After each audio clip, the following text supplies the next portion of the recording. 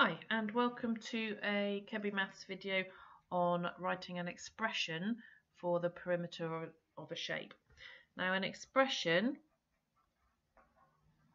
is something that does not contain an equal sign. So for example something like 3x plus 7 or 2x or 5x minus 3y.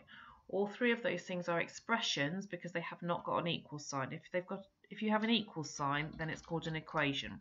So we are just looking for expressions which represent a perimeter of a shape. So let's start off with something straightforward, which is a rectangle. And if we are given a rectangle and told that this side length is x plus 5 and this side length is x plus 2, we are asked to write down an expression for the perimeter of the shape. Now the first thing we need to remember is what perimeter means, which is the distance around the outside of the shape. The second thing is that we put a dot in the corner where we're going to start from, so we make sure we include all of the sides and don't perhaps double count any of the sides. And the third thing we need to do is, because it's a rectangle and opposite sides are equal in a rectangle, write in these missing sides. So this one is x plus 5 and this one over here is x plus 2. And then the first thing we need to do if we're asked to find the expression for the perimeter is to write down all of these sides added together. And you don't need to do anything fancy, you just need to write them down with an addition sign in between them, and then we'll tidy it up afterwards. So we start off by going along here, which is x plus 5. Down here, add x plus 2. Along here, add x plus 5. And finally, back up here, we add x plus 2. Okay, and there is a mark for writing down in a question how you are getting this expression for the perimeter. Then we tidy it up and collect together the things that we can collect together. So the x's we can collect together, and there are 1, 2, 3, 4 of those, so we can write that as 4x.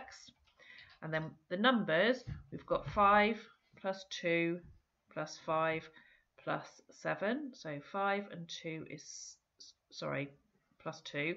So 5 and 2 is 7, 5 and 2 is 7, and 7 and 7 is 14. So 4x plus 14 is the answer to finding an expression for the perimeter of that rectangle. Of course, it works for any shape. So if you had a right-angled triangle like this, and this was 7 centimeters, this was x plus 12 centimeters, and this was x plus 17 centimeters. And again, we were asked for an expression for the perimeter of the shape.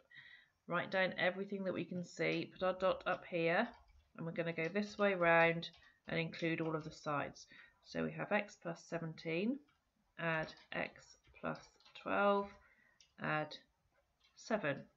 And then tidy it up by collecting the things together that can be collected together. So the x plus the x is 2x, 17 plus 12 is 29, plus 7 is 36. Okay, so our expression here for the perimeter of this triangle is 2x plus 36. Finally, you might be asked to find the expressions of perimeters for shapes where you have less information, and then you need to know other symbols that we use when we're drawing shapes. So for example, if I have a square and I'm told that it has side lengths 2x, we might have it marked with a dashed line like this, and that just means that the side lengths are the same.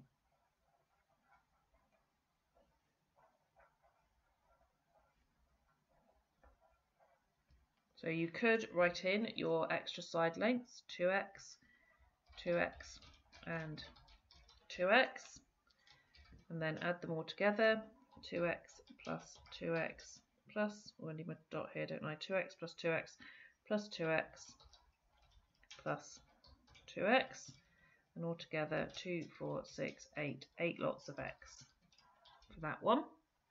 And finally, those side lengths being the same might come up in something like an isosceles triangle. So if we have a triangle that looks like this, and this is marked with 2 dashes and this is marked with 2 dashes, that means that this side is the same as this side. So we might be told that that's 5 and this is x plus 2. We could then fill in our missing length here as being x plus 2. Draw our dot in as to where we're going to start, and then we're going to go clockwise around the shape. So it would be x plus 2 down here, plus 5, plus x plus 2.